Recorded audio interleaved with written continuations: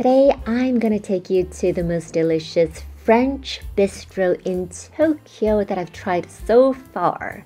But before we start, the best way to support us is to subscribe to our channel and give us a like. Thank you! The name of the restaurant is called Le Nougat. It is in Ginza. The closest subway station is Higashi Ginza. According to the bartender, the current Japanese chef is the best chef they've ever had in this restaurant. Other than Japan, he also mastered his skill in Spain as well as France. We started out with some grated carrots. It was super citrusy and refreshing. The bread was absolutely divine, soft, chewy. It was perfection. And then lobster bisque. This gotta be one of the best I've ever tasted. Flavor was intense. Then we had the watercress with mushroom salad, very acidic and yummy. This restaurant actually has a super high score on Taberogu, a 3.73. Anything above 3.5 is already considered amazing.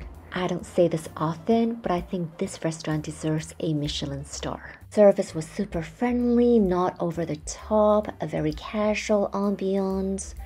This is the fish of the day. They had a few different types of fishes I could choose from. I finally chose the flounder, and it's cooked in a super creamy sauce with mushroom, broccoli, as well as Jerusalem artichoke that's made into a very interesting cream custard-like texture. The flounder was soft and tender. The cream was amazingly delicious. Sweet, savory, and acidic. My friend ordered the lamb. It was a humongous portion, perfectly cooked and seasoned, absolutely delicious.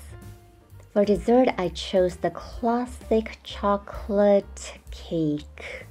The texture of the cake is quite interesting. It's not the usual soft cake. It's kind of like a brownie mixed with chocolate. The cocoa flavor was very strong. Then my friend had the vanilla ice cream with dessert wine. If you don't order any alcohol, the bill would be around 10,000 yen, so that would be around 68 US dollars, which was totally affordable for the huge amount of food that we ate, as well as the deliciousness of it all.